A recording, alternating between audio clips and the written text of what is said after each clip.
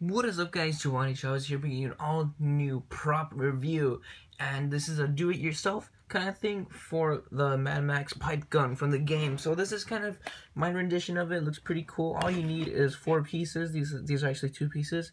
You can see, well, I can't pop it out because I tightened it too much, but you just need these. I'll put in the description below what you actually need, and you need anything that's curved so it feels like you can hold it as a trigger, and the metal in the front of it should be bigger so it looks kind of like a gun almost. So what I did is I kind of just screwed this one in there as tight as possible, so that's nice and tight in there. And then same thing with this one, just screwed it on, and they look pretty. You just look for stuff that look really like old and stuff, because that's basically the feel of the game. Everything's kind of used in that kind of sense. So you just tighten it up, and there you go, you have your own badass gun. What I want to do is I want to paint this black right here.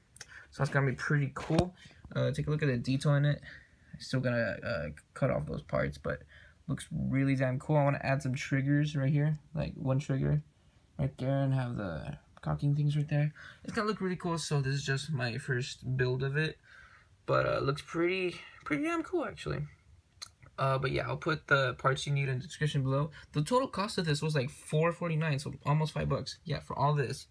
But yeah, I don't know if it's game accurate or movie accurate, but I can't wait to finish it up. So go ahead and check out the description if you want to know what parts to get. And that's it for today, you guys. I hope you have a good one. See you later.